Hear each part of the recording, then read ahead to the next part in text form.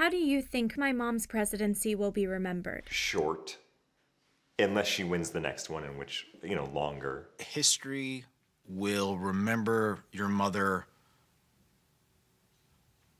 accordingly. I think she's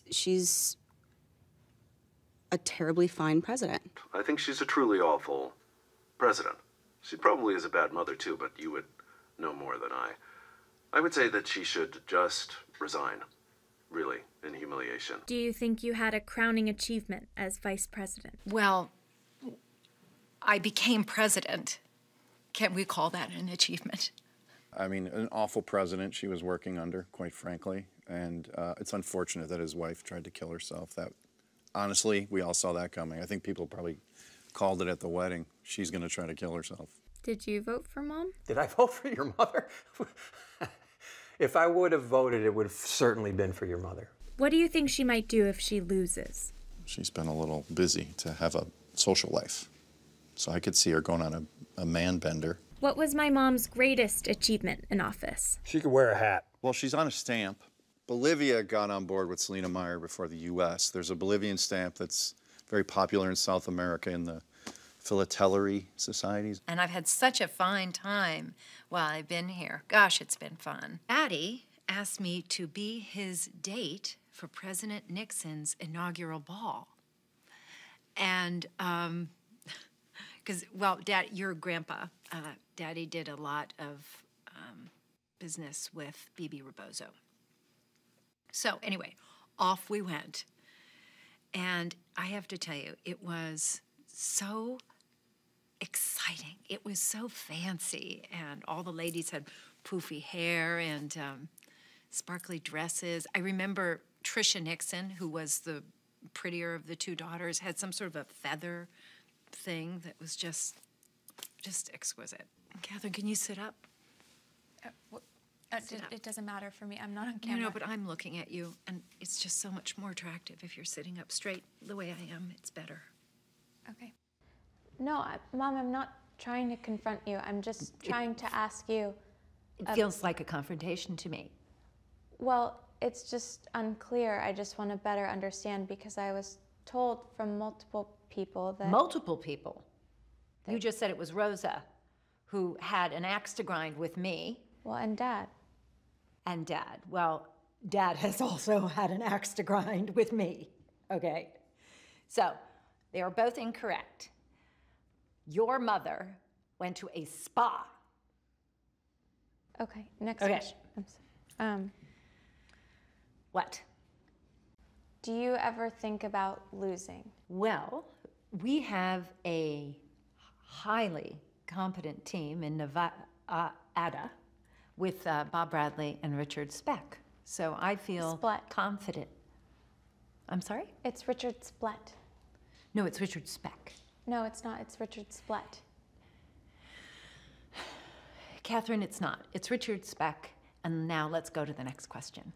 Why did you guys divorce? Oh, Catherine, I mean, honestly, is this sort of some sort of a psychological journey now that we have to take? Why did we get divorced? Because we figured that would probably be the best thing to... Is this going to go on like this? Is this what we're doing? You fall into love, and then sometimes you fall out of love, and then you just become people who don't talk to each other. For a while, I thought it was my fault you guys got divorced. I wish you wouldn't feel that. Teenagers have angst, and they act out, and that can create a tension, sure.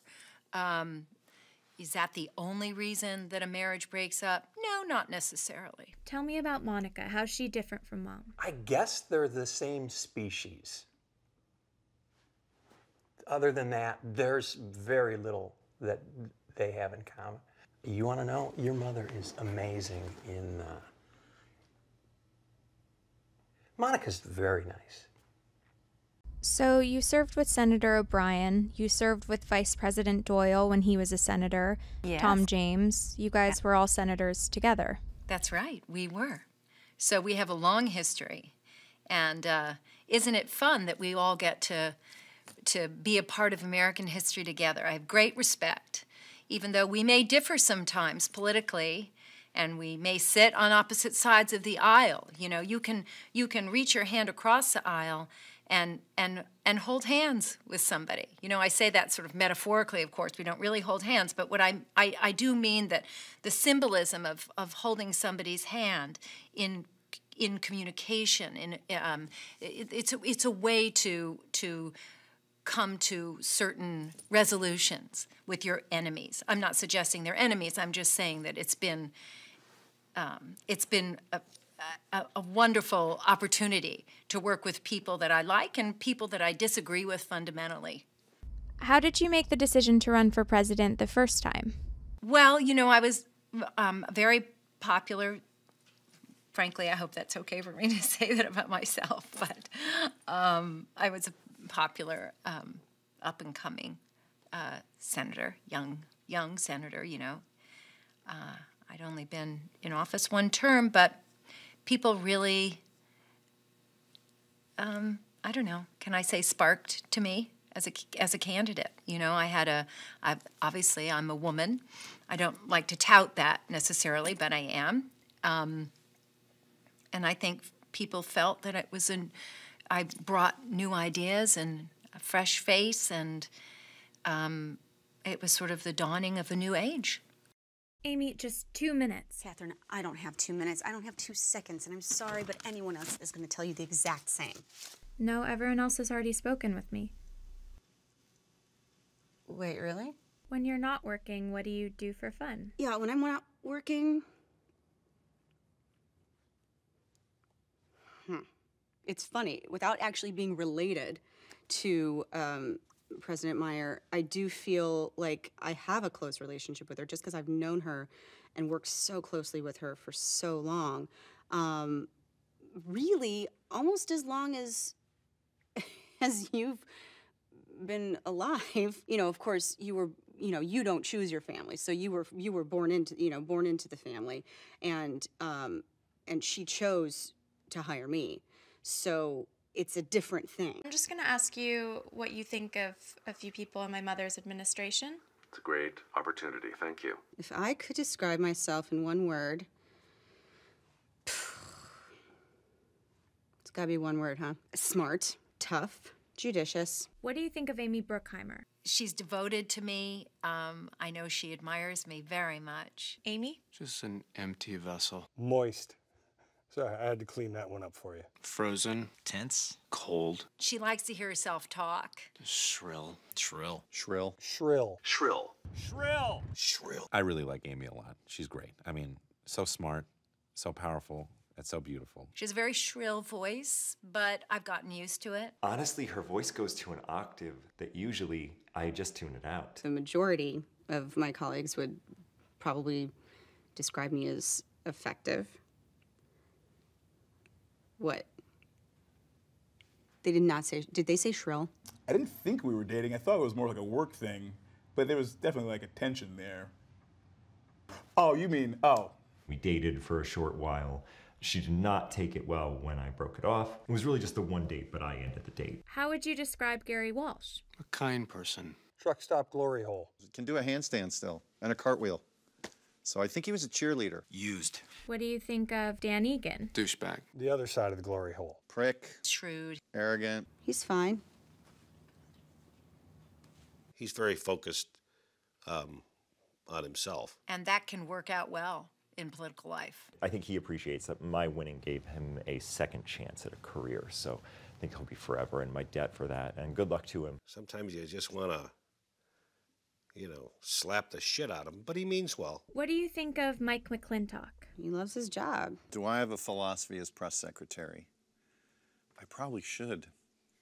Mike is an idiot. It's amazing he got a driver's license. One of the most extraordinarily incoherent people I've ever met in my life. He has great taste in desserts. Sometimes, like in a futuristic, like a sci-fi movie, you'll see like a robot that's like the old version of the robot, and you kind of feel bad for that robot. You're like, why didn't somebody just put the robot down or like turn it off?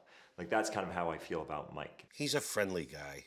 I love Mike. Is this little movie going to come out before or after he's fired? How about Jonah? Jonah Ryan is the congressman that the people of New Hampshire deserve. Jonah Ryan being elected to a public office just shows the depth of the idiocy of American people. I think my greatest strength is not having any weaknesses. Do you ever worry that you're too frank? Does a rattlesnake ever worry that it has too much venom? Sue? Sue and Kent are probably the two most efficient people working in the administration. You know what it's like having Kent around? It's like having a computer that you don't even have to turn on. He's a numbers guy. Robot. Robot. Robot. Gray Elvis. Mr. Spock. An asset. Probably on the spectrum. Kent? Cunt.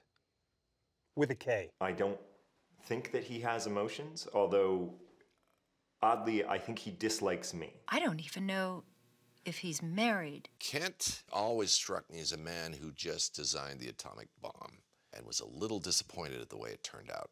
It was somehow not, big enough. What do you think of Tom James? Flesh-eating plant. Ben? Bully. Waistline. He's ruthless. Just a bump on a log. A worrisome alcoholic. I think of him like the way you might think of a bulldog. A walrus in a suit. You wouldn't mind me saying that. The walrus might mind. Let me ask you a question. What's the best lesbian porn site? Absolutely. My faith is very simple. I believe that Jesus Christ is our Lord and Savior, God's Son, come to earth to comfort and love us. And what do you think of Gary Walsh? Gary Walsh can suck my dick. I think the best way to kill Roger would be to make it look like an accident. I mean, that wouldn't be my preference psychologically and mentally. I think I desire a really brutal death of my hands, but I can't. It would be better to make it look like an accident. We know a lot of people in the military sector. If I could set up some sort of a hit. How did you get into politics? I was sort of a compulsive liar. I didn't want to get into politics. At first, I thought business was going to be my angle, but then I saw how politics can translate to, sort of a bigger cash payout at the end if you sort of have more influence from within. So, running the long con. There's a movie that came out. It's called Bullworth. There's a pretty catchy rap song. It was a song called Ghetto Superstar, and there's one part where it says, my eyes are sore being the senator. And I was like, that's an odd rhyme. I loved being a senator, of course. I'm from Maryland. I grew up here. I spent most of my youth here. As you know, I went away to boarding school. But beyond that, and of course college, but, I adore Maryland. And so being able to represent the people, the good people of Maryland, gosh, it's a wonderful state. And it's filled with so many interesting people who do wonderful things, and I was so pleased to serve them. I worked with your mom in Maryland when she was a senator. We bonded, and we used to like to drink, back when your mom drank a lot. Back then, your mom was loose and fun and jukebox Judy, she'd go in and dominate the jukebox. I don't want to be accused of propagating my own origin myth, but it is as if a young shepherd boy put the shell to his lips and blew from the mountaintop. And I heard this single, pure, pealing note ringing out across the mountain range. And I went like this. I went, Tom James, that's me. What is that you say? Serve my country? Be delighted. That is exactly what happened. It sounds improbable. Would I run for office? No. No, I would never run for office. I would accept an appointment. Do I think that I'd run for Congress? Well, it's on my vision board as, a to-do. I'd be lying if I said I wasn't excited about seeing the look on my first stepfather's face when he realizes that I'm a congressman. Look, I want to fuck the system. Not fuck the system up, but I want to make passionate, hard love to the system. What was your first job in politics? I was a page on the floor of the Senate. Yeah. It was actually really fun. It was the late 70s, and we used to go get booze all the time at the liquor store right across the river there in Roslyn, and then come back. And of course, by the time we got back, we were really loaded. And then you had to fend off the senators who always wanted to bend you over, bend over a page. That's what they always said. It was fun. My political beliefs, I believe that everyone should have the freedom to participate economically in whatever they choose to participate in and are able to. I mean, of course, don't invest more than you can afford, but right up to that limit, I suggest you invest all you can. That's what makes this country great, and we can provide opportunities to help make this country even greater by purchasing properties outside of this country. And the sun never sets on the British Empire, it was once said. And we feel that our companies and our umbrella, the sun never sets on our properties as well. You know, so some people say, it's better to beg forgiveness than to ask permission. Fuck that. I do neither. Could you tell my wife to come? That would be really great. Your wife hasn't come to visit you? No, not once. Richard is a great man. He's a great man and a good friend.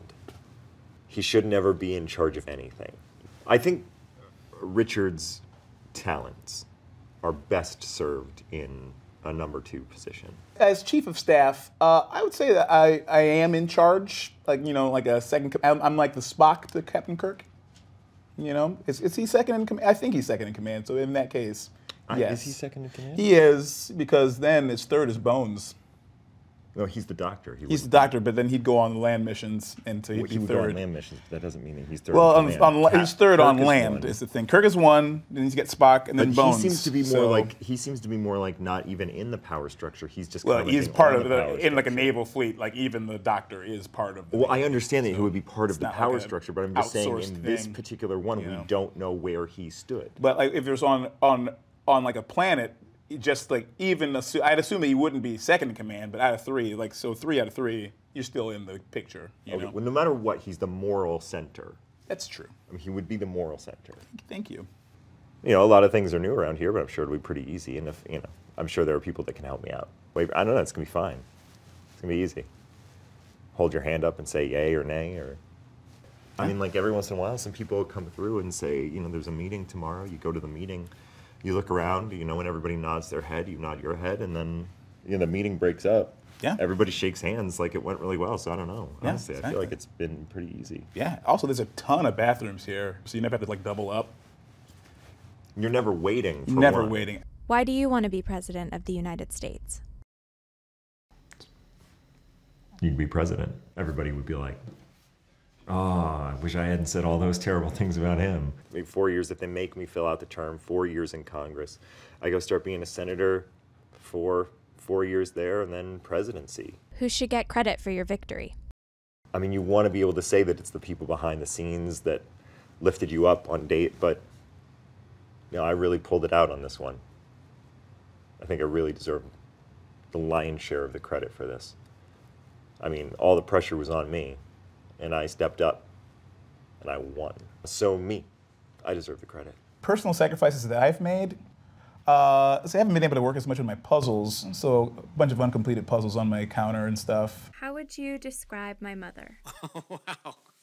How would I describe the most important woman in the world? She's beautiful, she's powerful, she's powerfully beautiful. Her policies are amazing. What policies? Her political policies. She's a fashion icon, I'll tell you that much. Did you see her Vogue cover? I challenge you to think of one person who's been in the White House with as much style and grace as your mother. Jackie O? Oh, that's right. She was stunning. Come on, Gary. She's not here. Tell me how you feel. I don't understand. What do you... They told me that it would be pointless to interview you. That you would never tell me how you really feel about Selena Meyer. Who told you that? Who told you that? What do you mean how I feel? I don't get what what are you saying? I'm saying I want to know how you feel. This is how I feel. This is how I feel. You're trying to get me to say something I'm not going to say for your stupid little film. This is how I feel. Oh. I'm starting to get a little upset. Can you just give me 1 sec? I'll be right back. Excuse me. Fuck, I'm not gonna say anything for a stupid little film that's not true. But she wants me to be on camera for the rest of my life saying bullshit about her mother that's not true. I've been with her mother for the past fucking 30 years. I know shit about her that Catherine doesn't know. And I'll tell you what's truth. Her truth is how amazing she is, how beautiful she is, how powerful she is, how she treats her employees with respect and grace. Oh, okay. I am happy to help. I think this is a great idea, by the way. You got a distributor lined up? Who's doing your financing? I'm just kind of finishing it myself. Give me the one-sentence pitch. The one-sentence pitch?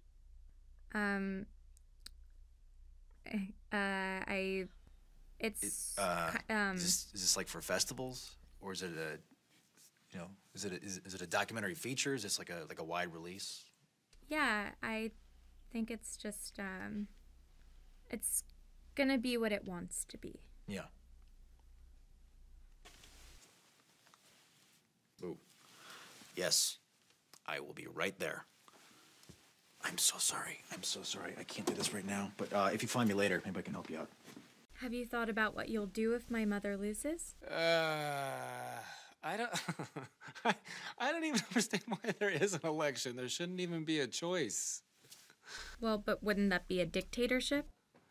Well, it's a much better ideaship, I'll tell you that much. What do you think President Meyer's most important policy decision was? The Vanity Fair shoot. She said, just pick a designer and have time. And I left my body. I left my body because all of a sudden I was getting phone calls from everybody clamoring to do her dress. And I was able to go, she doesn't want you, Calvin. You're too bold with the patterns, Louis Vuitton. You're too weird, Prada. Yves Saint Laurent, you're my man. You know what my happy place is? Thinking of that day. I have this little kind of fabric from when I was a kid that I'll bring out and kind of rub. It kind of soothes me. Do I drink tea? Yeah. Sometimes I'll drink her leftovers. Where do you see yourself in 20 years? With the president? I do want to open an ice cream sandwich shop. I will stay with your mother forever. President?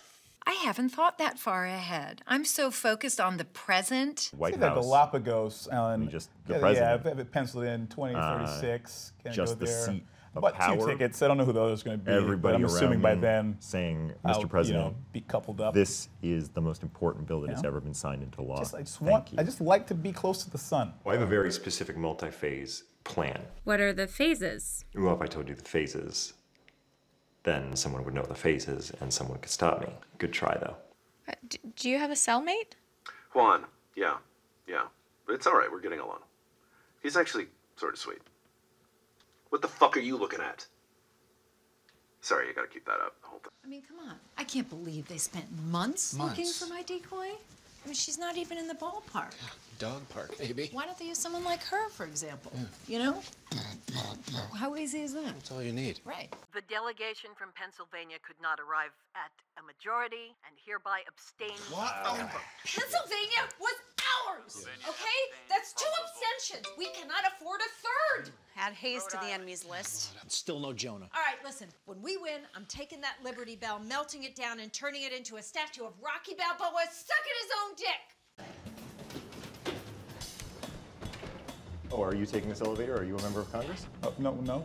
Well, then either take the stairs or win an election. Probably faster to take the stairs.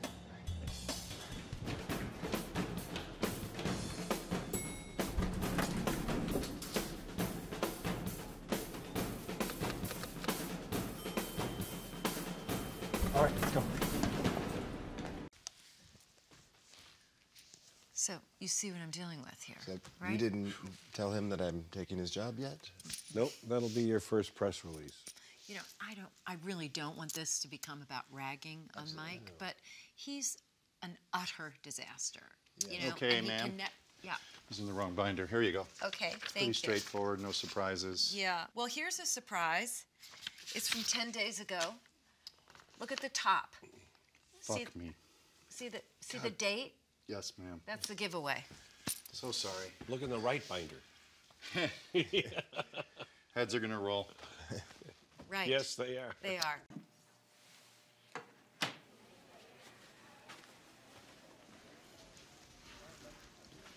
Hey, that speech raped my eardrums. When are you firing Mike? Already in motion. Mum's the word. Great speech, Mike. Thank you. Glad you're back, Aim. How would you describe your role in Jonah Ryan's campaign? That would be stupid question number 7. Let's move on to 8. What was Jonah Ryan like as a child? He was tall even as a toddler. I remember he was having trouble with clotheslines. He was a 10-year-old. Used to call him the Colossus of Rhodes. Leaning Tower, a piece of shit, that kind of thing. Do you think Jonah Ryan will make a good congressman? Yeah. And what is it that you bring to the Ryan campaign? Oftentimes coffee donuts. I'll bring loose leaf paper, extra shoelaces. You'd be surprised how you could need a shoelace and no one has one. Right, but what are the intangible things that you bring? Yeah. Oh, intangible thing like spirit. Yes, for example. That was my answer. Well, what do you consider his strengths? Well, I say his height is his main strength. His eyes never seem to focus on anything, which can be off-putting, which kind of gives you leverage in negotiations. A lot of people seem to find Jonah very authentic. Can you expand on that? Well, I'm glad that's working. I find Jonah Ryan to be the most authentic person to ever grace the face of the planet Earth. Is that true? I think so. Where do you see yourself in the future? The possibilities are unlimited, but Congress, then Senate, then, dare I say, commissioner of the UFC. Have you ever lost a grandparent? All my grandparents are dead. Wait, no, one or two might still be alive. What about your parents? Still very much alive, but they moved to Florida, so, might as well be dead. Actually, take that out because, Florida's still in play in the House vote. These precious moments figurines are a very good investment. This one right here cost $40. Now it's worth $75. That's almost double your investment. Yeah. Yeah, I think that one should be worth, close to $1 million by the time I'm 600 years old. Yeah! Tell me which one is your favorite. I think with this little alien guy here. Love Barrett, all things. That's what I forget. Well, it's a bear. You have to look at the title. Okay. That really helped bring that moment together. Beareth all things? Yeah. You always see details that you've never seen before. Each one tells an amazing story. Just touch your heart. Mine too. Historically speaking, if you could take a bullet for any president, do you have a favorite? Jackson. Where do you see yourself in 10 years? Here.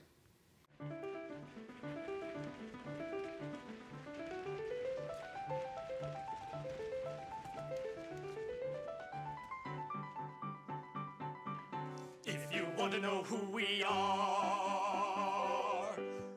gentlemen of Japan. On many a vase and jar, on many a screen and fan,